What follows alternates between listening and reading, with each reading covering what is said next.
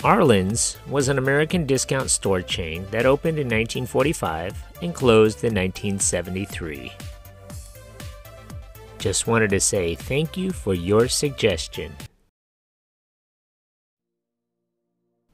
Arlan's was founded in 1945 by William, Herbert, and Lester Palestine in New Bedford, Massachusetts. The store was actually named after William's son, Arlan.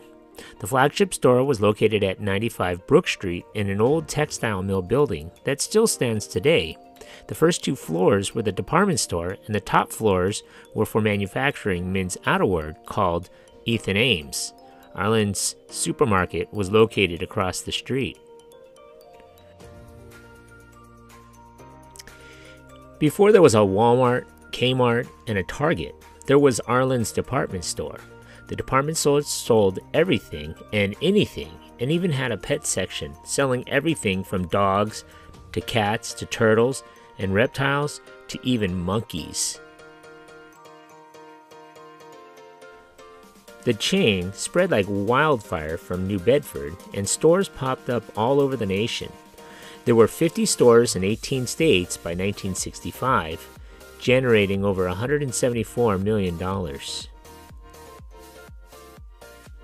In 1963, executives tried to start talks with Kings of Newton, Massachusetts regarding a merger. These plans were briefly revived in 1966.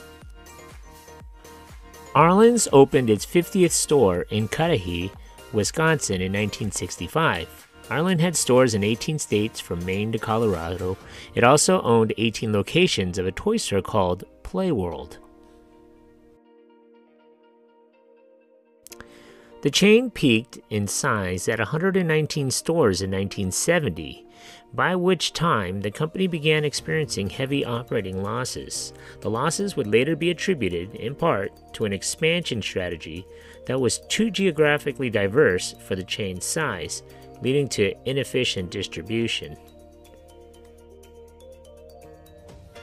In 1971, Arlan's explored the possibility of filing for bankruptcy, but it was concluded that such an action would be premature. That same year, Arlan sold 16 stores to Target. Around that time, a recession approached in the early 1970s, and revenue began to plummet to the tune of tens of millions of dollars. In 1971, the co-founder, Herbert Palestine, resigned his position. Things must be really bad when the founder leaves his own company.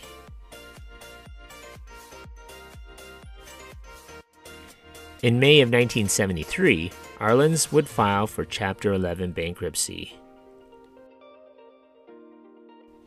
By that time, the chain had shrunk to 73 stores, an ambitious plan to revive sales during the Christmas 1973 season, called Mission Impossible. Okay, I didn't mean that Mission Impossible. The plan was called Mission Impossible by company insiders and executed without the disclosure to or approval of the court. This ambitious plan failed to turn the chain's fortunes around. So by January of 1974, Arlan's closed 38 stores.